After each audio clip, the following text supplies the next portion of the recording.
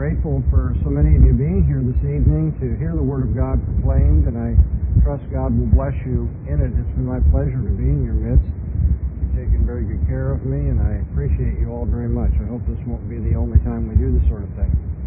Someone must have given an advance word about what I enjoy eating, because that dinner was great tonight. Love that kind of food. So again, thank you for having me. Tonight, I'm going to depart a little bit from the specific apologetical theme that I've been pursuing during the day to talk about a matter that really divides professing Christians as to the foundation of their faith and what defines their faith, and that is the issue of Scripture and Scripture alone, or what Protestants have come to call the principle of Sola Scriptura. Back in the days of the Reformation, when there were men who felt that the gospel of Jesus Christ had been not only corrupted by the Roman Catholic Church, but had virtually disappeared under the mass of human traditions and rituals and things that kept people from actually hearing the good news of Jesus Christ. In order to reform the church and in order to have the grace of God more clearly proclaimed to people, Protestants realized they had to take a stand not only for sola gratia, that is, in Latin, grace alone as the basis of our salvation, but that had to be proclaimed on the basis of sola scriptura, Scripture alone, because the Roman Catholic Church used its appeal to human tradition in the church, or to what they considered divine tradition in the church, as a basis for its most distinctive doctrines. When Martin Luther was called before the Diet of Worms, and there told that he had to recant his teaching about justification by faith alone. You may know the story very well. Luther, which was the better part of valor, asked for a day or a night actually to think it over before he would give his answer to the council. And then on the next day, in appearing before that tribunal which was demanding that he recant of this teaching, which really amounted to the purity of the gospel, Luther responded with those famous words, "Here I stand, I can do no other, unless I am convinced by Scripture or evident reason. It is neither safe nor glorifying to God that he should give up the convictions that he had promulgated." Now, what do we make of that? Was that just the stuff of which dramatic movies can be made? Or is there something about what Luther said that is crucial to what it is to be a Christian, crucial to the purity of the gospel and the truth of the Scriptures themselves? The response of Roman Catholics to Luther's dramatic stand that he would not recant unless he could be shown to be wrong from the Bible. The response of Roman Catholics for years has been, well, Protestants simply have their paper pope, the Bible. In fact, when I was a seminary student, I had a student in my class in seminary who was very antagonistic to the conservatism and theology of the school where I was studying. And he used to make that point over and over again in debates with other students that, well, you Protestants simply have your paper pope. We have our living pope, you have your paper pope. Of course, in saying that, it seemed to me that he was really demonstrating why it is Protestants have to hold out for sola scriptura. Because when he pits the paper pope of the Bible against the living pope who sits in Rome, what he is telling us is that finally that person who sits on the papal chair in Rome is more authoritative than the Bible itself. And that's exactly what Luther was concerned about. That's what the Protestant reformers were concerned about. And frankly, that's what I'm concerned about tonight. Because we have in our day and age something of a mini movement. It's not big enough to be considered even a trickle, but a mini movement of former Protestants going into the Roman Catholic communion. And they are being convinced that it's an appropriate thing for them to do, and they are being told that the doctrine of sola scriptura, the principle, The formative principle of theology presented in the Reformation, known as Sola Scriptura, is not itself authoritative, and in fact is not even itself taught in the Bible. If Sola Scriptura is so important, they tell us, then why isn't it taught in the Bible alone? Why do Presbyterians prove their doctrine of Sola Scriptura by going to the Westminster Confession of Faith rather than to the Bible? And so with rhetoric like this, they convince the minds of, I think, weak and unstable people and convince them that really Roman Catholicism is not that big a threat after all. Everybody has their traditions.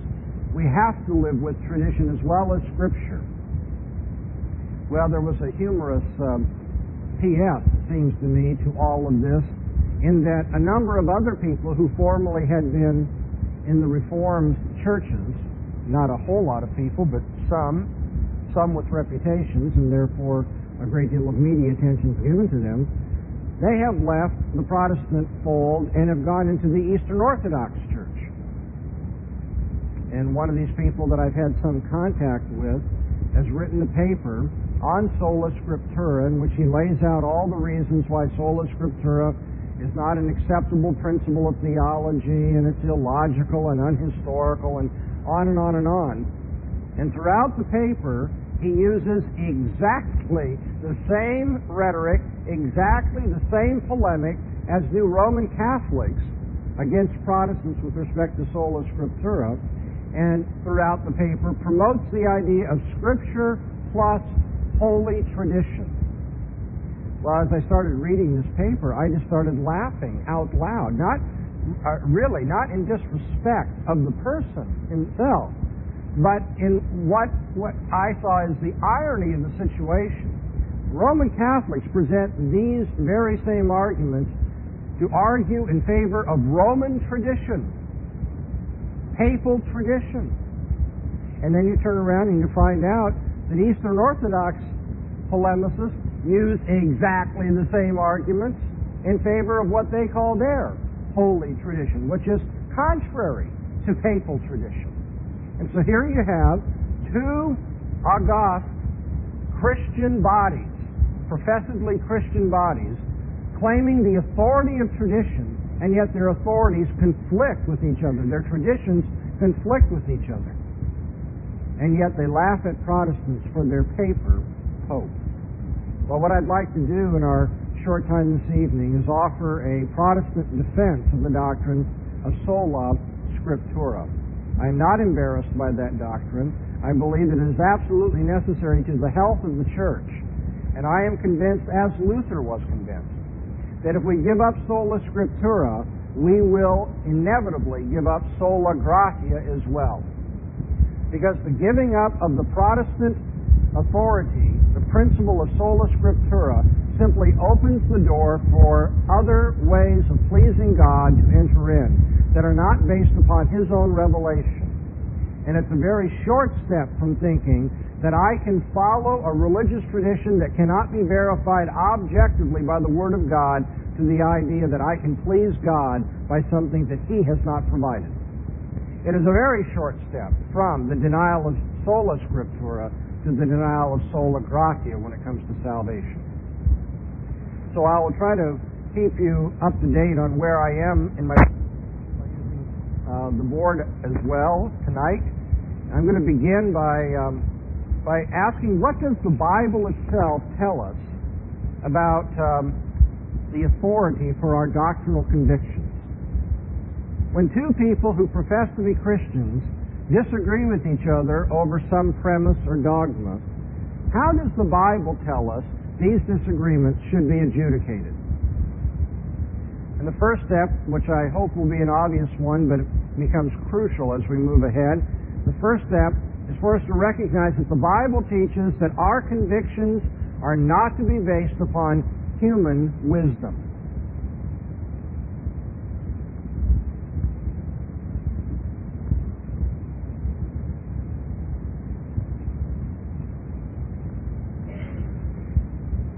Human wisdom isn't always wrong. Sometimes people use their intellect and their independent ability to research and find facts and come to truths which are very valuable. The problem is not that human wisdom is always wrong. The problem is that human wisdom is, one, fallible, and two, not a sufficient foundation for believing anything about God, because only God is adequate to witness to himself. And therefore our doctrinal convictions are not based upon human wisdom. The Christian faith is rather based upon God's own self-revelation, rather than the conflicting opinions of men or the untrustworthy speculations of men. If you have your Bibles with you tonight, turn to 1 Corinthians 2:5. And notice the burden of the Apostle Paul as to how to control the beliefs of the Christians there in Corinth. 1 Corinthians 2:5. In verse 4 he says, "My speech and preaching were not in persuasive words of wisdom, but in demonstration of the Spirit and of power." Why? Why is Paul making that point? Why is this necessary to emphasize? In order that your faith should not stand in the wisdom of men, but in the power of God. Think about Paul's conceptual scheme here as you read this verse. Notice how he puts the power of God over here on one side and the wisdom of men on the other. And he says not only is the power of God and the wisdom of men in two different categories, he says your faith should not stand in the wisdom of men. In 1 Corinthians chapter 2, verses 10 and 13, you'll notice while you're right there, that Paul draws a sharp contrast between the words which man's wisdom teaches and those which God reveals unto us through the Spirit. On the one hand, you have words taught by the wisdom of man, and on the other hand, you have words revealed through the Spirit. Those are contrasted in Paul's theology. And he makes the point in verse 4 of chapter 2 that the apostolic message did not originate in persuasive words of human wisdom or insight, but rather the apostolic message rests in the power of God and comes through the wisdom of God's own Spirit. Paul thanked God in 1 Thessalonians 2:13. Paul thanked God that the Thessalonians received his message, and now I'm using his words, not as the word of men, but as it is in truth, the word of God. All I'm trying to get across at this fundamental level tonight's lecture is that Paul contrasts the words of God to the words of men, the wisdom of God to the wisdom of men. These are set apart from each other. He says, I praise God that you received my preaching not as the words of men. Of course, he is a man. He did use words. They were human words, but Paul says that you received it rather as the word of God himself. In 2 Timothy 3, verses 15 to 17, Paul spoke of the sacred writings which make us wise unto salvation.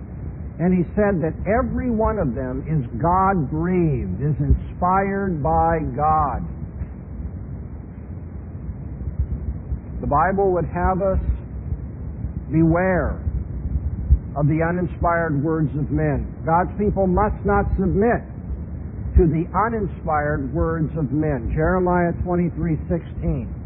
The prophet says, Thus saith Jehovah of hosts, hearken not unto the word of the prophets, that speak a vision of their own heart, and not out of the mouth of Jehovah. There again we see in the Old Testament this contrast between a message that comes out of the heart of a man and that which comes from the mouth of Jehovah. It's not as though the heart of man can't ever speak the truth. It's not as though human wisdom never gets anything right. But God's people cannot rest secure in anything that does not come from the mouth of Jehovah himself. In the New Testament, Colossians 2, verse 8, as you know from earlier lectures today, Paul warns God's people not to allow their faith to be compromised by any philosophy, which he says is after the tradition of men and not after Christ. There you have it again, the contrast between man's authority and Christ's authority. The tradition of men on the one hand and the authority of Christ on the other. Not this, but that. Your faith stands in the power of God, in the breathed out Word of God, in a philosophy that is after Christ and not after human tradition, not after the wisdom of men, not after the tradition of men. Indeed, in the 15th chapter of Matthew's Gospel, verse 6, our Lord Jesus condemned those who, he says, make void the Word of God because of their tradition.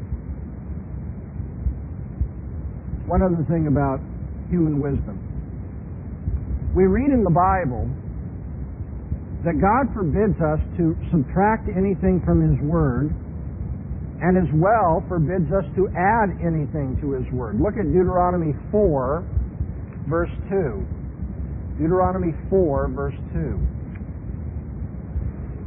You shall not add unto the word which I command you, neither shall you diminish from it, that you may keep the commandments of Jehovah your God, which I command you. And it's a very serious thing to violate this principle.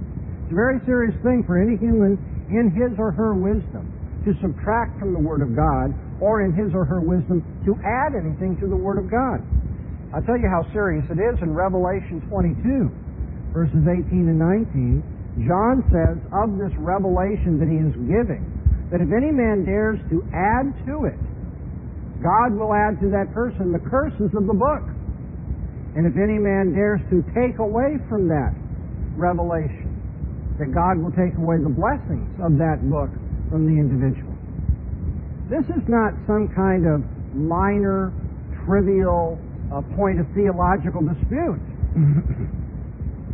God over and over and over again says, your faith is not to rest in human wisdom. You are not to use human wisdom to tamper with my word. You are not to add your own thoughts. Hearken not to the prophets who don't speak from the mouth of Jehovah. You are not in your wisdom to correct or subtract from my thoughts. And if you dare do so, then I will punish you with the curses of the covenant. I will withdraw the blessing. I will impose the curses if you tamper with my word. Well, I trust at this point we can see that this dispute between Roman Catholics and Protestants, whoever happens to be right, is not some meaningless point of idle theological debate. Are we under the curse of God? Have we violated His word? Have we presumed in our own human wisdom to add to His own word? Let's take our discussion a step further now by talking about the apostles and the issue of tradition.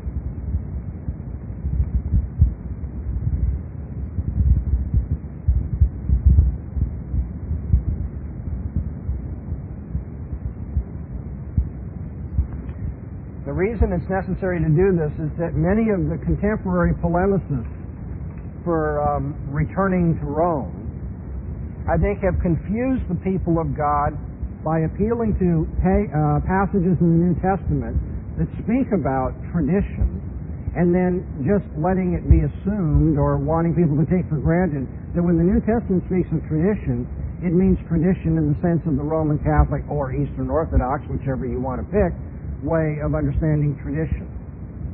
There will be found in your English translations of the New Testament verses that talk about tradition as authoritative, and I'd like to now take a look at that so you understand it properly, and especially that you see it in light of our first premise that we are not in our Christian faith to follow the dogmas that are rooted in human wisdom. The New Testament approach to tradition is not the approach to tradition of the Roman Catholic Church. So where should we begin? How about with Hebrews 1, verses 1 and 2? For the author of that epistle tells us that in the past God spoke to our forefathers through the prophets at many times and in various ways. But in these last days, He has spoken to us by His Son. The author of Hebrews makes it clear that the epitome of God's revelation is found in the person of our Lord and Savior Jesus Christ. He has spoken to us in these last days by His Son. That is the high point, the apex of all of God's revelatory manners and means. Jesus Christ is the highest revelation, the clearest revelation of God, because obviously Jesus is God Himself. The grandest expression of God's Word is found in the very person of Jesus, who John the Apostle in John 1, verse 1, and in Revelation 19 calls the Word of God. Jesus is the Word of God. He is the highest expression, the clearest, fullest expression of who God is to us as men. Now, how do we know about Jesus?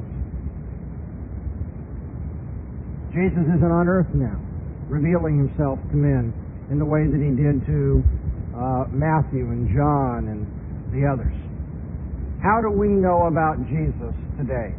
Well, what we know of Christ is dependent upon the written word of the Gospels. The Gospels that were written by men like Matthew and Luke and Mark and John. Jesus commissioned certain men to act as His authorized representatives. That is, Jesus delegated to certain men the right to speak for Him. They had His power of attorney, if I could use the legal expression. In fact, that is very close to what the word apostle meant in the days of the New Testament. The apostle of a man was considered the man himself in a court of law. The apostle could speak for that man, and the word spoken by the apostle was legally accounted to be the word of the one that commissioned him. Now in John 14:26, we see that Jesus inspired the apostles with His word. John 14, verse 26. But the Comforter, even the Holy Spirit, whom the Father will send in my name, He shall teach you all things, and bring to your remembrance all that I said unto you. Jesus said that the Holy Spirit will be given so that the apostles will have brought to their remembrance all that Jesus taught. And as Jesus wants to pass on to the world through the apostles, not their wisdom, not their insight, but His own word. Jesus, remember, is the high point of God's revelation. Jesus turns to the apostles and says, the Spirit will bring to your mind everything that I have taught. In Matthew 10:40, Jesus explains the concept of an apostle known well in that day when He said, He who receives you receives me and Him who sent me. Jesus was sent by the Father, and Jesus turns and sends the apostles into the world. And He says, the person who receives you as my apostle, in fact, receives me, and in so doing receives the Father who sent me. So you see that the apostles were spokesmen for Christ, authorized to speak His word, not their own, but to have brought to the remembrance what He had taught. The Bible tells us that what the apostles spoke, they did not speak by flesh and blood. They did not speak according to human instruction, but rather they spoke by the revelation of the Father and the Son. Think of Peter's magnificent testimony to Jesus in Matthew 16, verse 17. Jesus says, who do you say that I am? He's heard the Gallup poll results of what people in the culture are saying, but he wants to know about his most intimate followers. Who do you say that I am? And Peter, speaking for the apostle, says, you are the Christ. You're the Messiah, the Son of the living God. To which Jesus responds with the commendation, Peter, flesh and blood did not reveal this to you, but my Father who is in heaven. You know this not by human wisdom, not by human reasoning. You know this by the revelation of God the Father. Or if you look at Galatians 1, verses 11 and 12, you will see that Paul himself is jealous for the truth of the gospel and what he has taught precisely because it is not his word, but the word of Jesus Christ. Galatians 1 at verse 11, for I make known to you, brethren, as touching the gospel which was preached by me, that it is not after man. For neither did I receive it from man, nor was I taught it, but it came to me through revelation of Jesus Christ. Boy, we just see this everywhere in the New Testament. Not man, but God. Not man, but God. Paul says this is not a revelation that came to me from man, but it came to me from Jesus Christ himself. The Father and Jesus Christ revealed the Word to apostles, and they are taught by the Holy Spirit, as John 14:26 tells us, that Jesus would give the Spirit to lead them into all truth and remind them what He had taught. And the Bible tells us that it's in virtue of this revelatory work of the apostles, as they reveal the Father and the Son and the power of the Spirit, it's in virtue of this revelatory work that Christ builds His church upon the foundation of the apostles. When Peter makes his grand confession that Jesus is the Messiah, He is the Christ, the Son of the living God, Jesus then names him Peter, and he says, upon this rock I will build my church. Upon the rock? What rock? Well, I know that it is popular among some Protestants to teach that Jesus was referring to Himself. And there's some reason to think that, because God is considered the rock. And in the Bible, Jesus is taught that the wise man builds his house upon the rock, which are the very words of Jesus. There would be some New Testament support for that kind of imagery, but there is not much support for that in the text itself. If Jesus says, you are Peter, masculine form of rock, and upon this rock I will build my church, where this rock refers to Jesus, you almost have to be there to understand it, because there you have Jesus saying, and you are Peter, you are rock, and upon this rock, now pointing back to Himself, I will build my church. And that's just too much exegetical gymnastics, I think, to be a satisfactory interpretation. Jesus does build the church upon, well, shall we say Peter? Because that sounds like it's personal. It can't be Peter as a person. How do you know that? Because if you read on in just a few verses, Jesus calls Peter Satan. He says, get thee behind me, Satan. So if Roman Catholics want to interpret that passage as referring to Peter personally, and they're going to take the whole paragraph into account where Jesus later calls Peter Satan, then I guess we're left with the conclusion that the church is built upon the foundation of Satan. Now that isn't going to work either. Well, then what is the rock upon which the church is built? Well, I think it's important that you realize that Peter was speaking for all of the apostles. This wasn't just one man's opinion. Jesus said, but who do you, plural, say that I am? Not who do you, singular, Peter, say that I am? And Peter now speaks for the you, plural, and gives the answer. You are the Messiah, the Son of the living God. As Peter represents the confessing apostles, Jesus builds His church upon Peter and the others. But Peter as a person can just as much be Satan when he departs from the Word of God and later receives the rebuke from Jesus.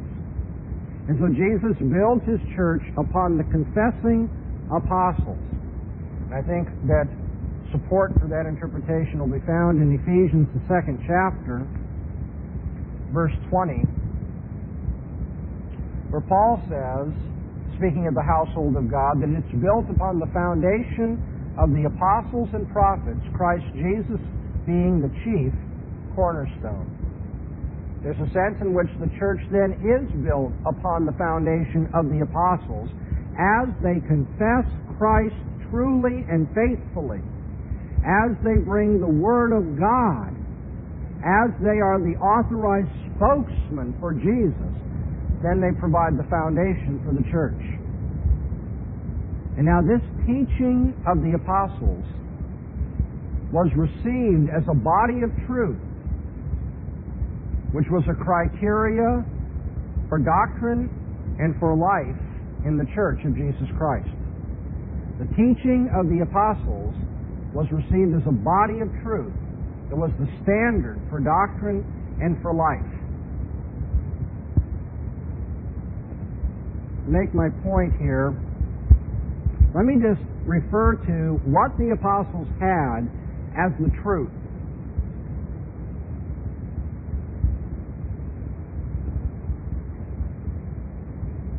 Now this truth comes from God. We've already seen that it's a revelation of the Father and the Son in the power of the Spirit. This truth from God, I'm saying, was the standard of doctrine and life in the early days of the church. I don't think anybody has any problem with that at this point. But the question is, how did the church come to know this truth? How did the church, in its earliest days, learn of the apostolic truth from God?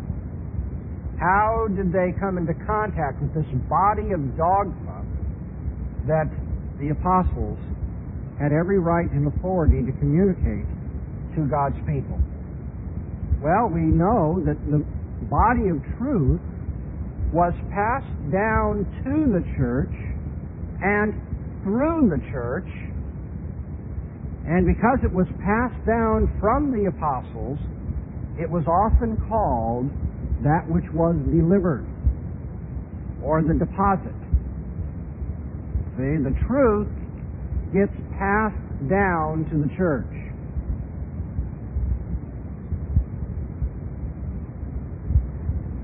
And because it's passed down or handed over, the Greek word paradosis is used, which means to hand over. It can be translated the deposit, that which is given by hand, that which is communicated from one person to another. And that is translated into English often as the tradition. The tradition, that which is entrusted, that which is deposited, that which is delivered, or as I've said, handed over or committed to another. The tradition. The apostles have the truth from God, and they hand it over to the church.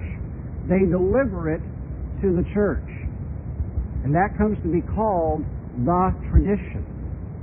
The tradition is just the truth that the apostles teach as a revelation from God the Father, Son, and Holy Spirit.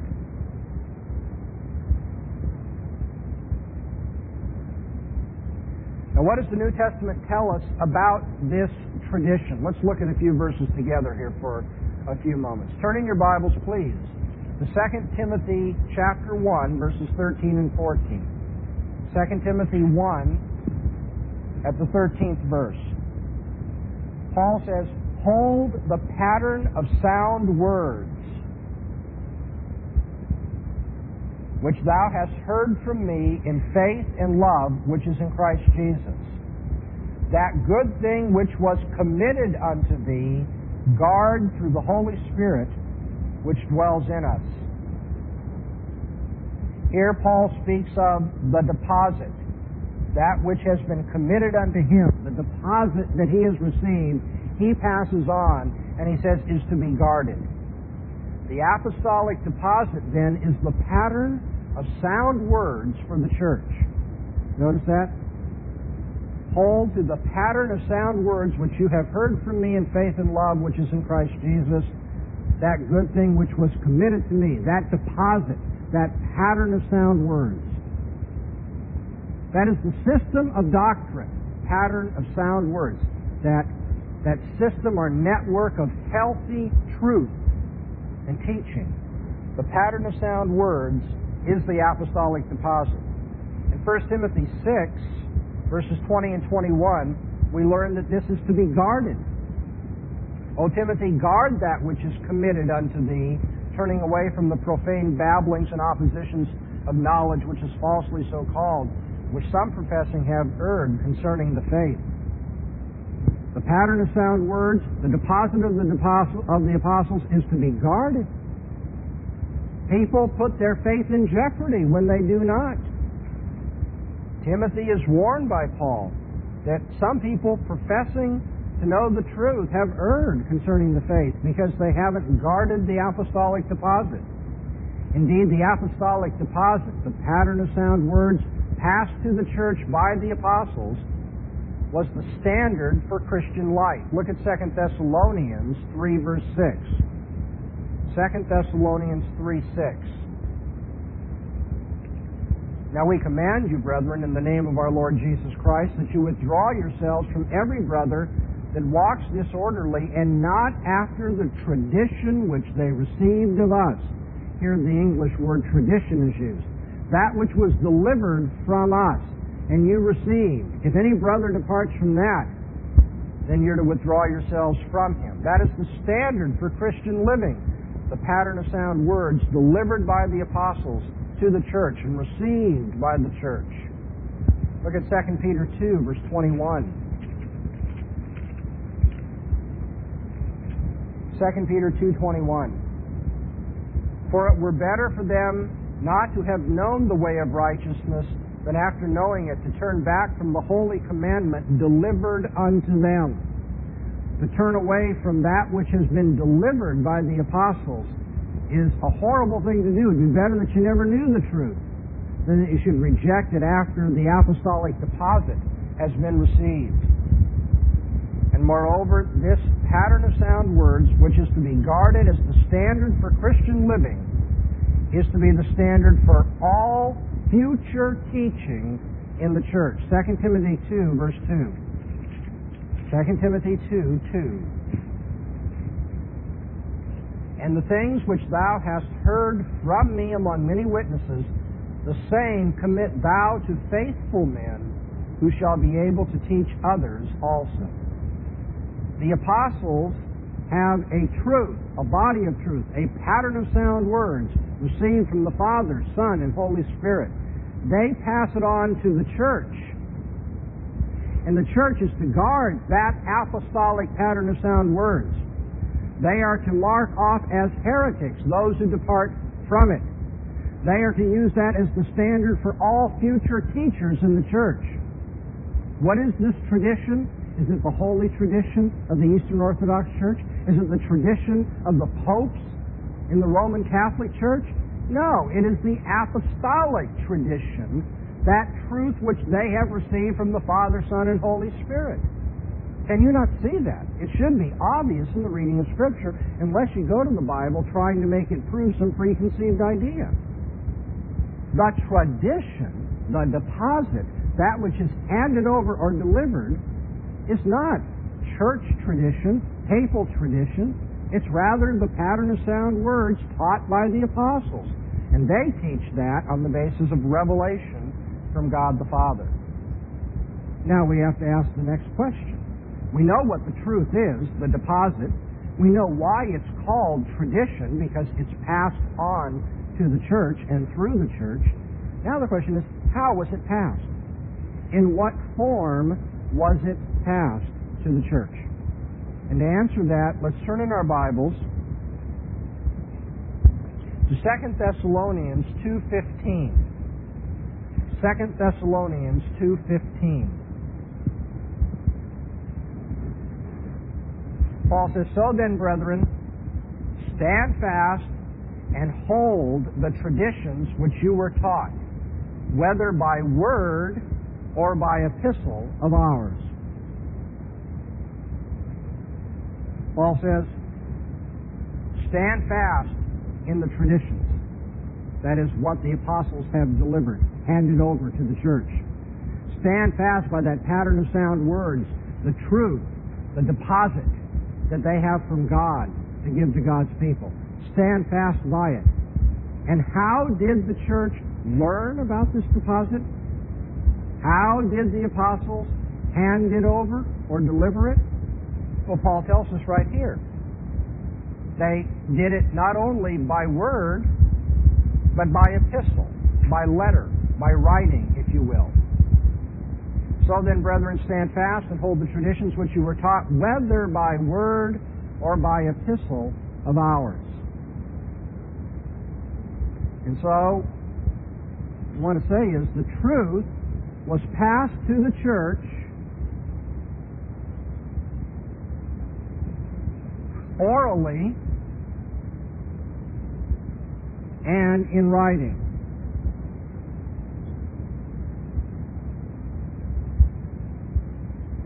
In two ways, that same deposit or pattern of sound words came to the church.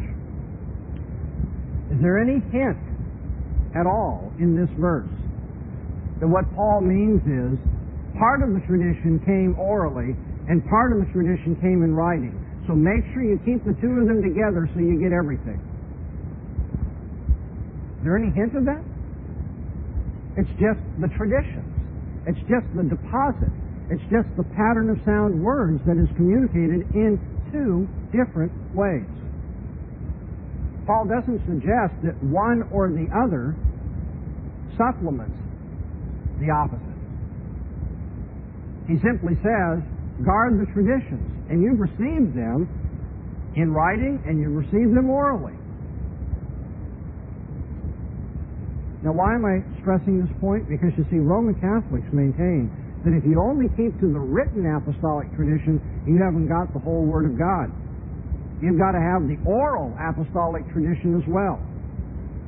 Well, there's just a huge logical fallacy involved in that thinking. Because Paul doesn't say, make sure you hold on to the oral traditions and to the written traditions, does he? He says, hold fast to the traditions, whether you heard them orally or in writing. Can you see the difference there?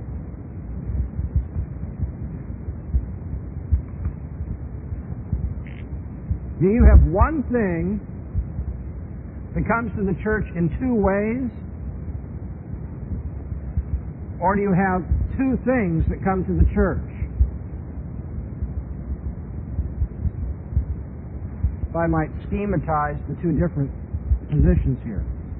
And what I've been arguing is that Paul says the apostolic traditions are the pattern of sound words that govern the church. And the church in that day learned of them both orally and in writing. But there's no suggestion in what Paul says that there's an oral aspect to the teaching and a written aspect, and you got to make sure you keep the two together.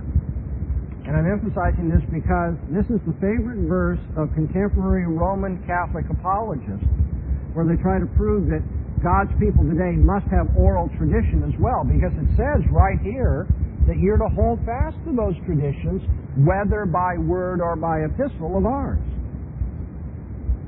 And now the answer to that is, well, first of all, if you have it in either form, you've got the pattern of sound words. But more than that, why is it that the truth could be passed to the church orally, and that would be binding on the church? It's because the one who was speaking this word had apostolic authority. Remember, Jesus says, he who receives you receives me. And so when the apostles went to various congregations and taught, that was to be received as the very word of Jesus Christ himself. When the apostles speak the word of Christ, then that binds the church. But how about other teachers? Is their oral teaching authoritative in virtue of it being oral? Do they carry apostolic authority? How about Dr. Bahnsen? Many of you, I'm happy to say, have some regard for my teaching. You want to learn, and you invite me here to have this nice conference and dinner with you and so forth. How about if I were to stand up and say, I want you to believe what I'm teaching you because I say it? Do I have the right to do that? God forbid. And you wouldn't flatter me if you say, I think you're right because you're so smart.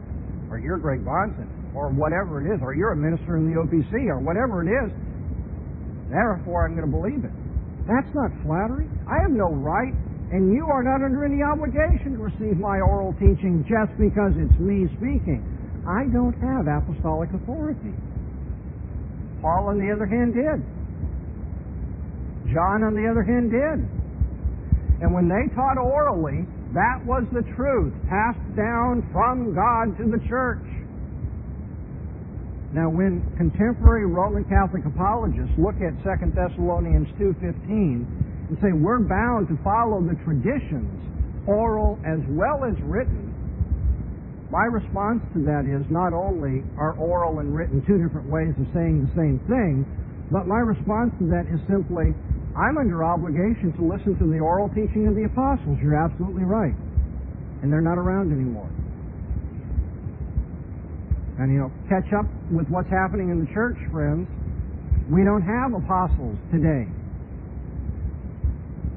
Where do you get the idea, even on your misreading of this verse, where do you get idea that the authority of the apostles in oral instruction has passed on to other people? Well, of course, those of you familiar with the Roman Catholic Church know that they have something of an answer to that. However, I've never known a Roman Catholic to think that their answer to that question was based on biblical exegesis. They believe that the tradition of the apostles, or the authority of the apostles, the vicar of Christ, the deputy of Christ on earth. The problem is, that's not biblically founded. That's the closest they would come to being able to show that the authority of the apostles continues in the church. But you see, the authority of the apostles continues in the church not by their oral instruction. That should be obvious. The apostles are dead.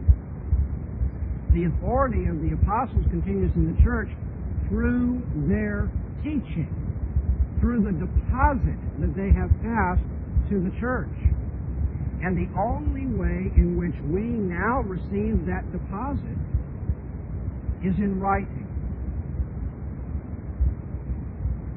The apostles are dead. They don't orally instruct us. But what they taught continues in their writings, in the Scriptures, which we take as the standard of our faith. Indeed, in the New Testament, what the apostles wrote was to be accounted as the very Word of God. Look at 1 Corinthians 14:37. 1 Corinthians 14:37. If any man thinks himself to be a prophet or spiritual, let him take knowledge of the things which I write unto you, that they are the commandment of the Lord. And indeed, what the apostles wrote was not only accounted as the very Word of God, their written epistles came to have for the church the same authority as what Peter called the other Scriptures. Look at 2 Peter 3:16. 2 Peter 3, the 16th verse.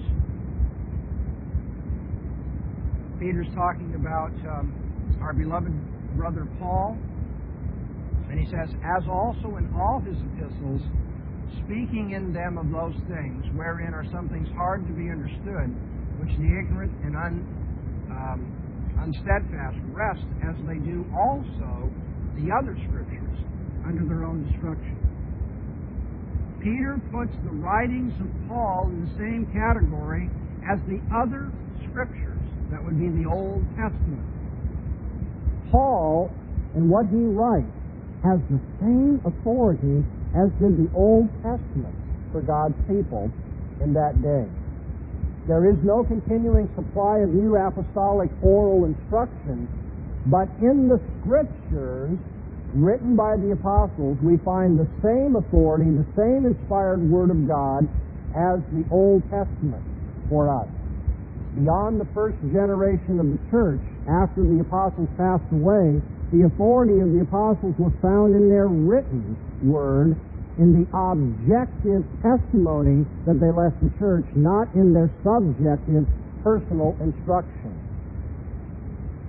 Because the office of apostle and the gifts which accompanied the ministry of the apostles were intended to be temporary, they were confined to the founding of the church. The office of apostle is not a continuing office in the church. To be an apostle, it was required to be a witness of the resurrected Christ, as we see in Acts 1:22. Also reflected in Paul's defense of his apostolic credentials in 1 Corinthians 9:1. Moreover, it was required that you be personally commissioned by the Lord himself, which is what Paul claims in Galatians 1:1, that he is an apostle not by the word of men, but by a revelation of Jesus Christ. The apostles were those who were witnesses of the resurrected Christ and personally commissioned by him. And thus the apostolic office was restricted to the first generation of the church. Paul considered himself the least, perhaps translated the last, of the apostles in 1 Corinthians 15. And Paul's personal successor, Timothy, is never given that title in the New Testament. So in the very nature of the case, apostolic revelation did not extend beyond the apostolic generation. It never extended beyond the foundational days of the church. Ephesians 2:20 says the church is founded upon the apostles and prophets, Christ being the chief cornerstone. And beyond the foundational days of the church, the foundation-laying days of the church, there is no apostolic revelation. And that's why when you look at Jude, the 3rd verse, you see the author in his own day, when apostolic instruction was still current, by the way, Jude in his own day could speak of the faith as once for all delivered to the saints. The faith here is the teaching content of the Christian faith.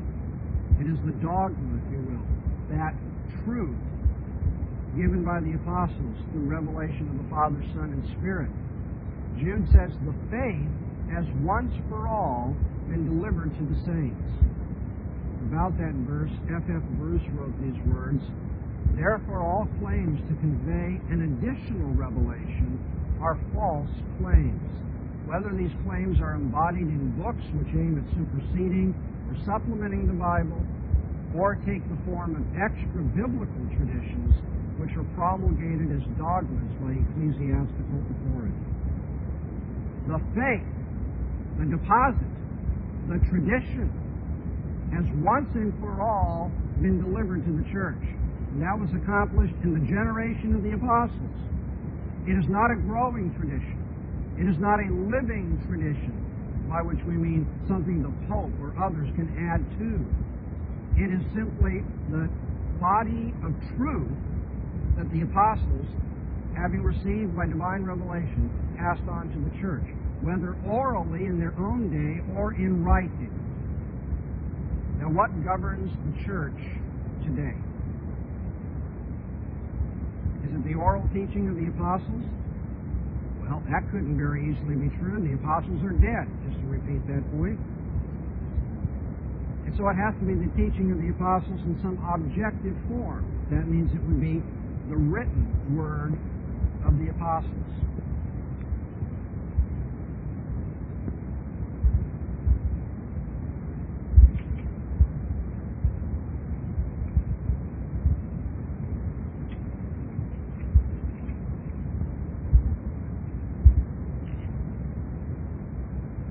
Thirdly, we need to look at the need for inscripturation.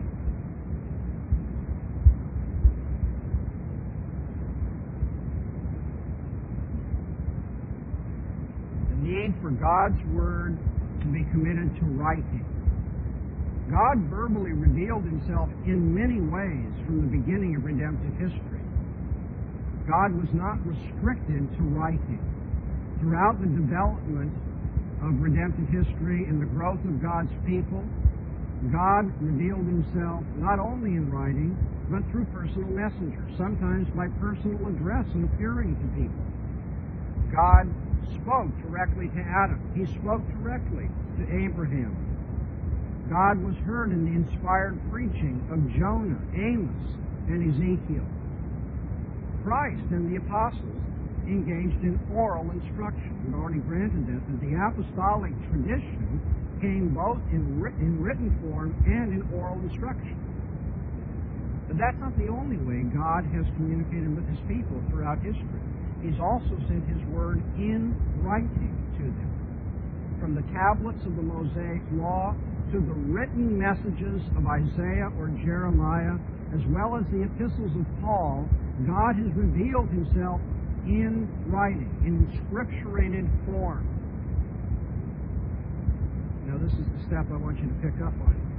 The Word of God, which was originally delivered orally, needed to be reduced to writing in order for the rest of God's people to know about it and for it to function as an objective standard for faith and obedience. Where God had spoken by personal address, orally, if that was going to be a standard for the church at large, for all of God's people, that oral instruction, as authoritative as it was in itself, needed to be reduced to writing, so there would be an objective standard that governed all of God's people. An objective standard to test the prophets who proclaimed these words. An objective standard to test later claims to revelation, to have a standard by which to compare what other alleged prophets would say. An objective standard for the establishment of a corporate body as the church, and by which it could be defined in all generations. An objective standard for the better preserving and propagating of that truth. An objective standard to guard against corruption and the malice of Satan in the world, who would love to foul up the lines of communication if we're just going to depend upon oral instruction. An objective standard to communicate assurance of salvation to people against human opinion in the way in which even their preacher or their priest might communicate God's Word to them.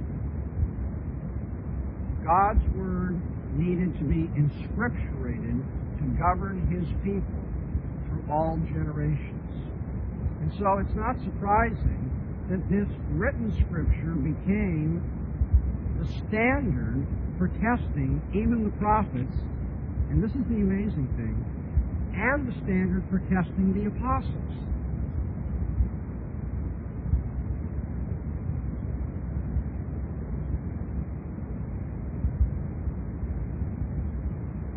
Now, in my second point up here, I've already granted that the apostles had authority in their oral instruction to deliver the deposit of God to the church. And now I'm adding another dimension which is very, I think, important. That the apostles, when there was any question about what they taught, the apostles who had the authority of Christ nevertheless appealed to inscripturated revelation as the basis for what they taught. In the Old Testament, the word of false prophets was exposed by the previously inscribed law. Deuteronomy 13, verses 1 to 5, says, if any prophet comes and teaches contrary to what's been revealed before, that prophet is to be executed. That prophet presumes to speak for himself, and he says something contrary to what is already written down in the law. In Isaiah 8, verse 20, we read, to the law and to the testimony. That didn't mean to the oral testimony. It meant to the written, inscribed testimony of God's prophets in the law, which was already there in writing. Even our Lord Jesus Christ, when not appealing to His own inherent authority, clenched His arguments with His opponents by saying, it stands written. Or have you not read in the Bible? He said, you search the Scriptures because you think that in them you have eternal life. And these are what bear witness of me. In Jesus' day, Jesus acknowledges that the appropriate approach to salvation was to search for it in the Scriptures. And you know that in Jesus' day, the scribes had about as much authority as has ever been given to any human tradition. And yet Jesus pointed men to the Scriptures not to the oral tradition, not to the authority of the scribes, but to the traditions. And then he said, the Scriptures bear witness of me.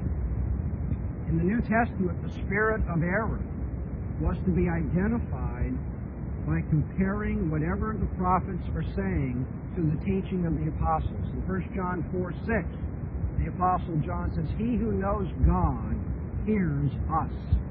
That's the standard, what we have taught. 1 Corinthians 14:37, Paul says, if anyone thinks he's a prophet or spiritual, let him acknowledge that the things which I write unto you are the commandment of the Lord. And yet even the apostles called for the church to test their own instruction according to the written revelation of God, according to the Scriptures which were in hand. Why did Paul commend the Bereans? What were the Bereans doing? In Acts 17:11, you'll read of his commendation because, he says, they examined the Scriptures daily whether these things were so. That is, the things taught by Paul. Paul commends them. He's an apostle. He's got power of attorney from the Lord Jesus Christ. He speaks with the authority of the Savior himself. And yet, even with that apostolic authority, Paul commends them because when they wanted to test what he was saying, they went to the written Scriptures to see if these things were so. 1 Corinthians 4, verse 6, we have what amounts to a virtual declaration of the Protestant doctrine or principle of Sola Scriptura. 1 Corinthians 4, verse 6. Paul says, now these things, brethren, I have in a figure transferred to myself and Apollos for your sakes, that in us you might learn not to go beyond the things which are written, that no one of you be puffed up for the one against the other. Paul says, brothers, I have applied, I've used a figure of speech, I've applied these things. I think he's referring here, these things about pride in men or in their ministries. I've applied these things to myself and to Apollos for your benefit, in order that you might learn by us the saying, not to go beyond the things which are written. Isn't that amazing? Here's Paul, long before Luther, long before Calvin, long before the controversy in the late 20th century, saying, I want you to learn the meaning of this, not to go beyond the things which are written. That you may learn from us the meaning of the saying, do not go beyond what is written. That's the NIV. The RSV says, that you may learn by us to live according to Scripture. Or in the Tyndale commentary on this verse, Leon Morris says that what Paul is referring to is a catch cry familiar to Paul and his readers, directing attention to the need for conformity to Scripture. A catch cry. Popular slogan, not to go beyond the things written. And Paul says, I want you to learn the meaning of that. That is an important principle for you. It is very simply the Protestant principle of Sola Scriptura. I'm going to end here by asking 3, maybe 4 pointed questions or making 3 or 4 pointed observations rhetorically about the Roman Catholic Church and its appeal to tradition over and above the words of the Old and New Testament. The first question is this: what is it precisely that Rome accepts as a source of doctrinal truth and authority in addition to the Scriptures? What is it that they accept? As you see, when you talk to some Roman Catholics, they'll tell you, we accept the tradition of the Church because it stems from the apostles. As though the apostles orally taught something, and in every generation that teaching has been passed on orally. I don't know why it would never be, put down in writing, but it never was put down in writing. It comes down to us only in oral form. Other Roman Catholics will tell you that they are committed to tradition not only from the original teaching of the apostles, allegedly, but also ecclesiastical tradition. That is, what the Church itself has generated from papal decree or the councils, whether the apostles originally said it or not. So you need to be clear when you're talking to a Roman Catholic, what is it they would add to the Scripture? What do they mean? by tradition? And then after they answer that question, we have to ask, well, how do you properly identify tradition? After all, not all traditions are tradition to the Roman Catholic. There are some things which were done traditionally in the Church which Roman Catholics would say should not have been done, or which they do not consider authoritative. Not all traditions count then as authoritative traditions. Well, how do you properly identify authoritative tradition? And then another question, what are the proper bounds of authoritative tradition? Has all oral tradition now been divulged? Has everything the apostles taught now been given to the Church? That has to be answered by Roman Catholics. Or are we still waiting for this to build and build and build? Is tradition limited to what was orally taught by the apostles? Is every tradition allegedly something that traces back to them? And then by what warrant? Theological or epistemological, by what warrant does Rome accept this additional source of doctrine or ethical truth? So let me focus all of this in a challenge. This is still part of number one here at the conclusion.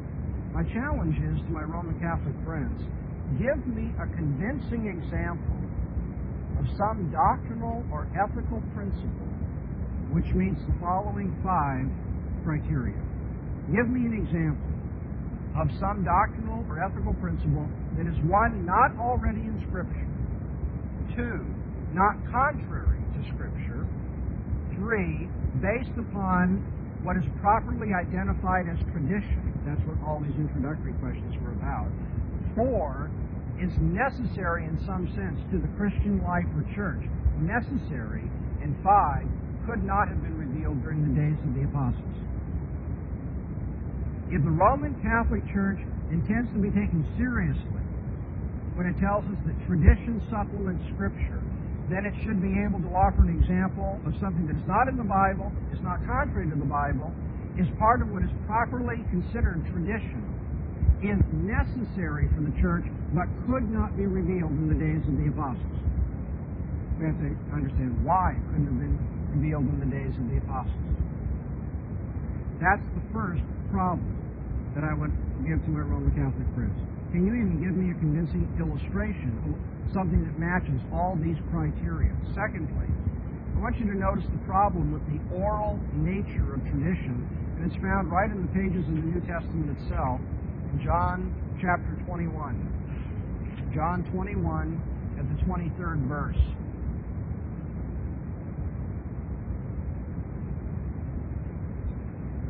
This follows the words of our Lord Jesus to Peter about being girded about and taken where he does not wish to go.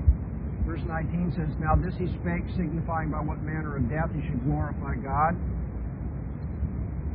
Verse 20, Peter turning about sees the disciple whom Jesus loved following, John, who also leaned back on his breast at the supper, and he said, "Lord, who is he that betrayeth thee?" Peter therefore, seeing him, saith to Jesus, "Lord, and what shall this man do?" Jesus saith unto him, "If I will that he tarry till I come, what is that to thee? Follow thou me." Now verse 23. This saying therefore went forth among the brethren, that disciple should not die. Yet Jesus said not unto him that he should not die, but if I will that he, Peter, tarry till I come, what is that to thee? No, if he, John, tarry till I come, what is that to thee? In verse 23, we already have an indication in the New Testament of the unreliability of oral tradition. Right there it's called down. That is not what Jesus was trying to communicate. So secondly, you have to understand that Roman Catholics who think they're relying upon what orally traces all the way back to the apostles, already in the days of the New Testament, what was orally taught was being corrupted, and testimony is given to it. Thirdly, what is a believer to do when church traditions contradict each other? You know, there are many traditions in the church, and they are not all harmonious. Some traditions in the church support the office of the universal bishop. Other traditions denounce the office of a universal bishop. Read Gregory the Great and Cyprian, for instance. What are we to do with the tradition that was alive in the early church that said Christ would shortly return and establish an earthly kingdom? Other traditions contradict it. What do we do about the use of images as a help to worship or a help to prayer? Some traditions in the church endorse the use of images. Other traditions in the church condemn the use of images. If tradition is authoritative, what are we to do with conflicting traditions? And then finally, fourth, I would just make this observation, that the distinctive and the controversial doctrines or practices of the Roman Catholic Church, the distinctive and controversial doctrines and practices of the Roman Church are all founded solely upon alleged tradition.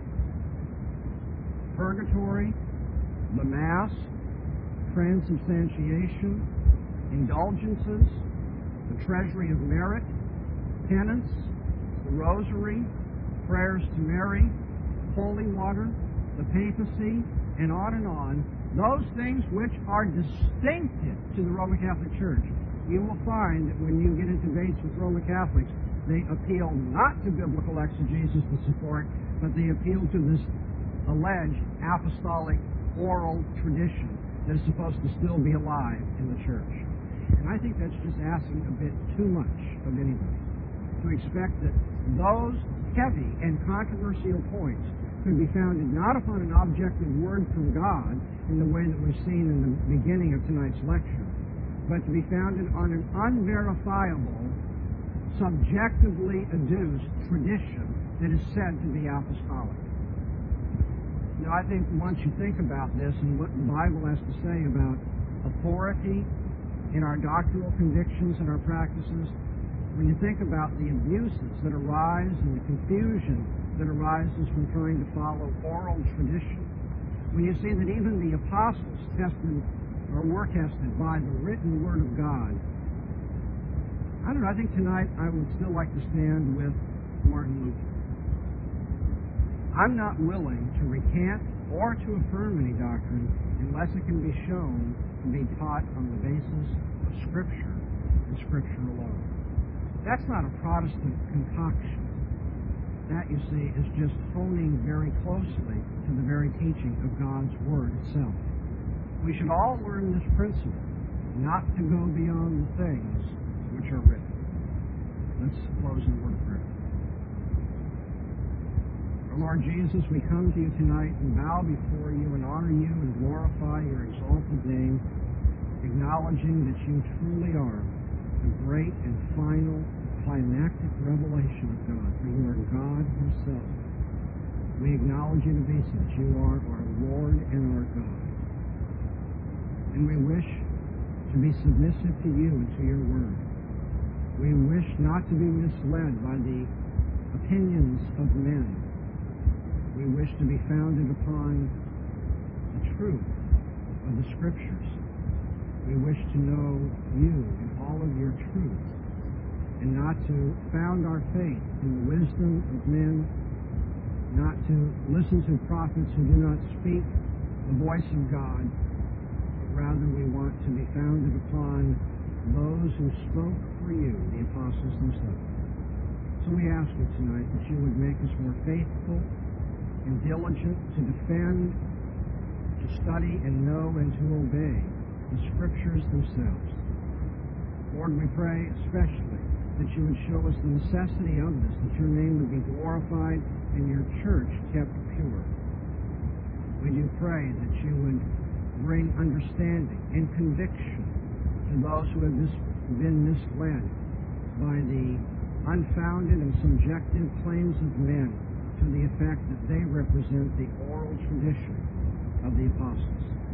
We do ask, Lord, that you might return such to a more objective and faithful and historical standard, that they might know you as you present yourself in the written word. We do pray that you would give us winsomeness and persuasiveness as we set forth the truth of your word, and its sole authority and its supreme authority among men. We pray that these things would be done, that the Lord Jesus Christ would be lifted up and exalted, for it's in His most blessed name we pray. Amen.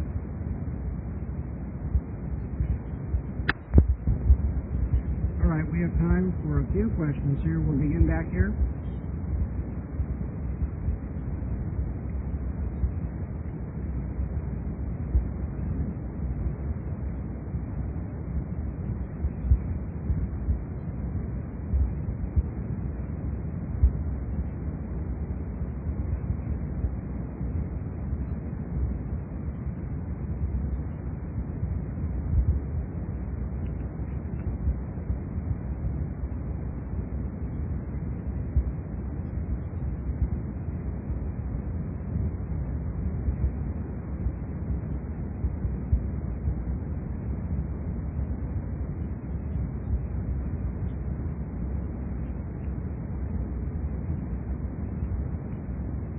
Which comment? Luther's comment?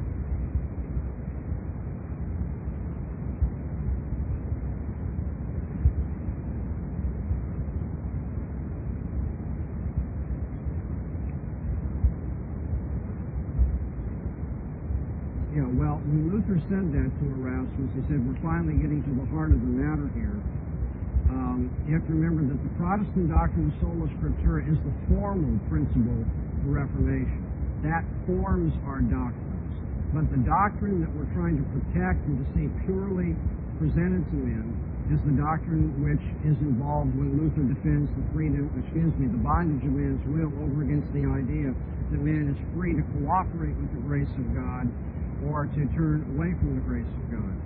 And in order to reinforce the Augustinian and what is really Pauline and New Testament view that salvation is solely by God's grace because men are helpless to do anything for themselves, Luther said the bondage of the will is the real issue here. The Roman Catholic Church teaches that man is able in some way to present condign and congruent merit before God, by which it is appropriate that God would grace man with salvation. And therefore, in a sense, the Roman Catholic of salvation in that day was that we must merit the merit of Christ for our salvation. And so Luther was arguing, even as Calvin would go on in the Institutes to argue, that you have to understand that man can merit nothing, and everything must be of grace, and that is what the issue is all about. So by teaching the bondage of the will, that was the other side of the coin from saying that it's all of God's grace. And that's why Luther made that point. Yeah?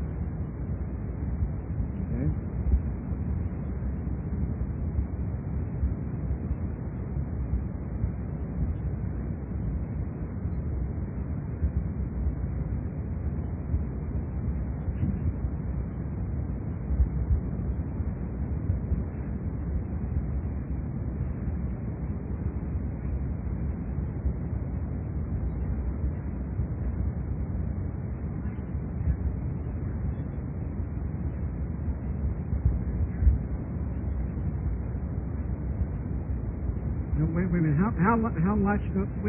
No, you can't. No, you can't. How much of this are you claiming to be the authorized tradition of the church, and how much of this is? No. Wait. What you said is it's an established medical fact that. Now that's not based upon Scripture. You're saying that's medical evidence.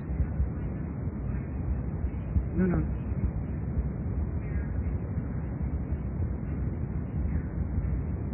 That's fine. No, you haven't answered my question yet. When are you going to begin to tell me the authorized tradition of the church in your illustration? I don't want to be lost in this. Because I see what is developing here is a different kind of argument altogether. Where is the tradition of the church begin and end in what you are saying? How much of that is the tradition of the church that is authorized? No. How much of it is the authorized tradition of the church? That's very simple. Does it begin with this word or that word? Where are we? Have you started yet to give me the authorized tradition of the church? No, I'm asking the authorized tradition of the church.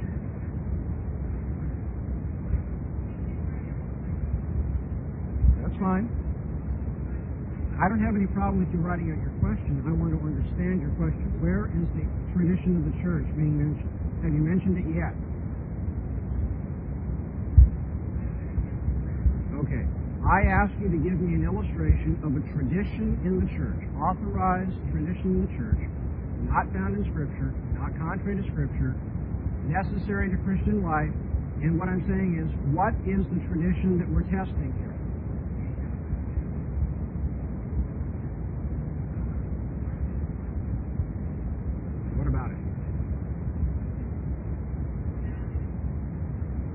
It is? No. How did you find out that was an authorized tradition of the church?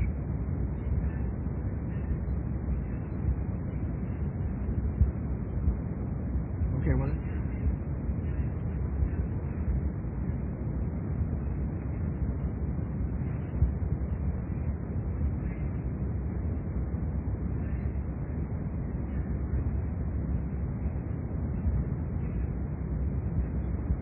Okay, now one of the conditions I laid down, I don't happen to agree with what you are saying, but just given what you are saying from your own perspective, I ask you for something which is not found in Scripture, and you're telling me it is found in Scripture.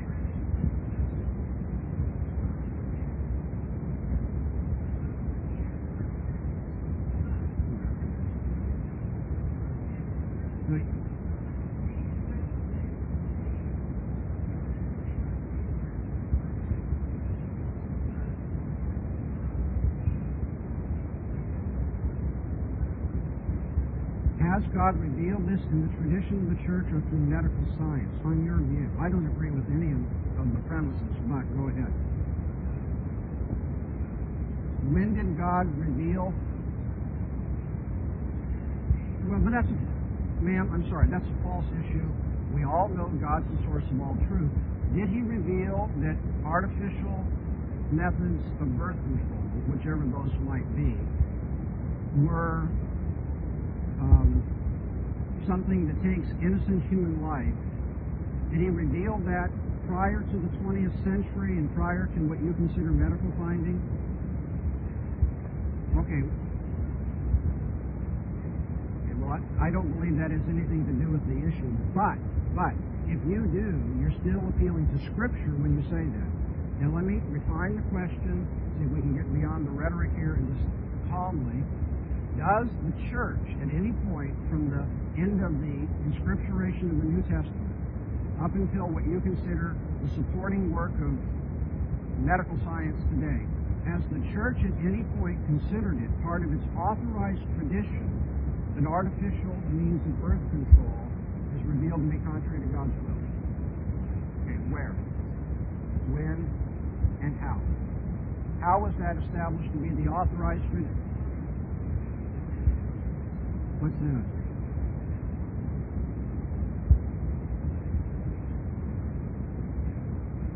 Talk about what? So we're being far too general. I'm familiar with the issue, and I don't believe the church fathers talk about that, but if you'll just tell me how the church determined that is a tradition of the apostles, then we'll have something to talk about.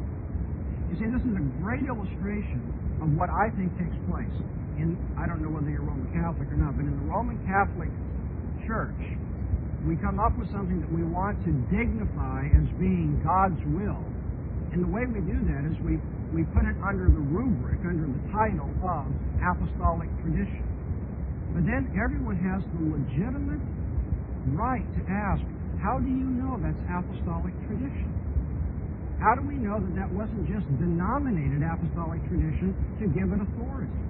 And so this is what we're pursuing here. When I ask these questions, I'm not trying to keep you from expressing your point of view. I think that's rather clear already. I'm simply trying to find out whether that's an example that I asked for or not.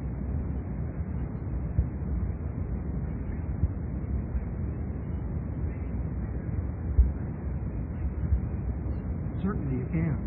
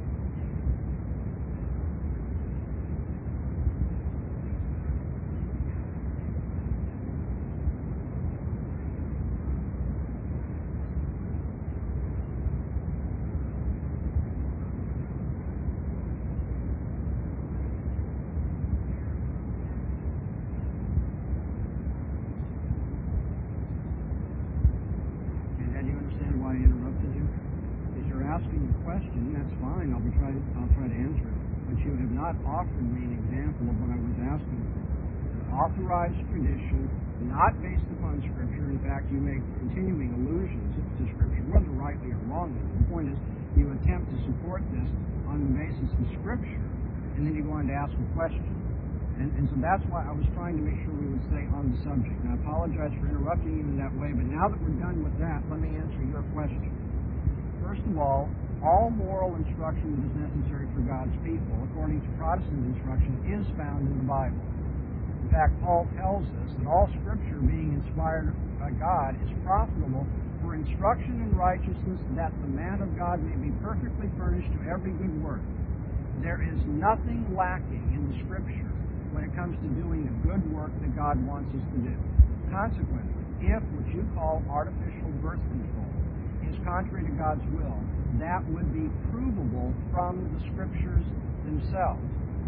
Now, you need perhaps to be informed that not all Protestants are agreed as to what the Scriptures actually teach about that. I have a very strong view of that. Others have a contrary view that they hold strongly.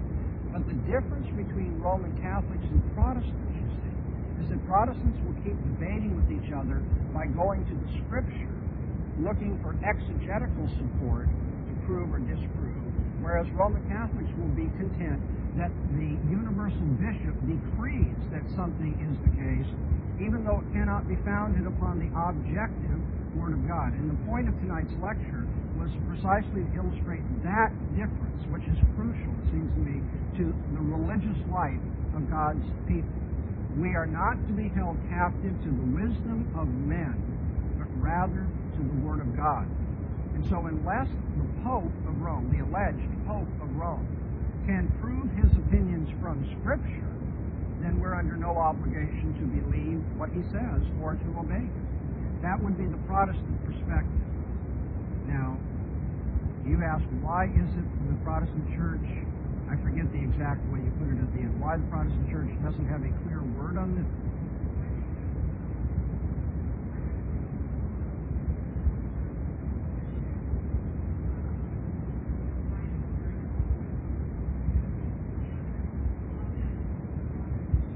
I think there is.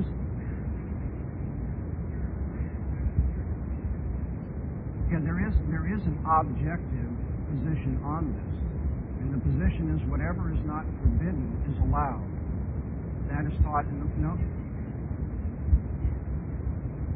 That's right, and many Protestants do not agree with your premise, which you assert just on your own say-so to be medical fact. It is not that all artificial birth control kills innocent human life. Now, if we disagree, though, please understand, this is not a lecture tonight on birth control.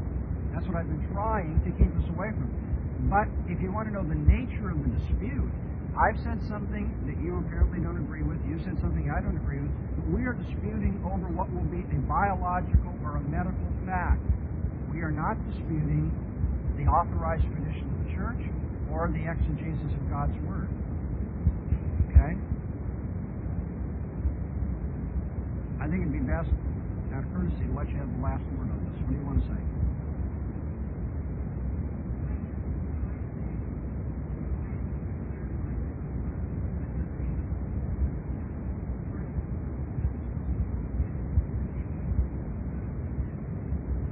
Okay, I think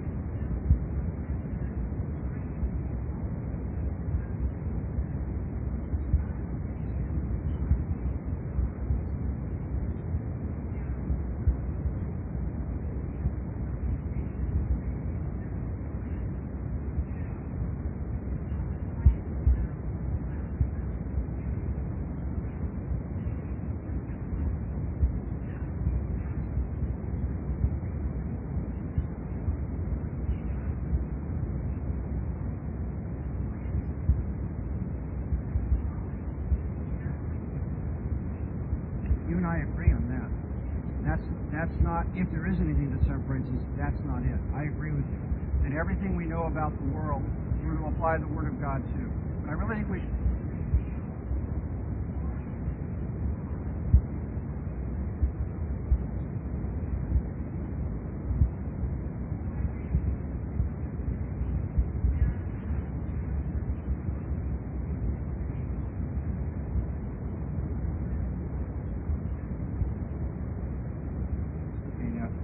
You put that in the form of a question. I promised you the last word. If I honor you as asking the question, I'll get the last word. Do you want to leave it at that, or do you want me to answer it? You'd rather have the last word. Okay. Right here.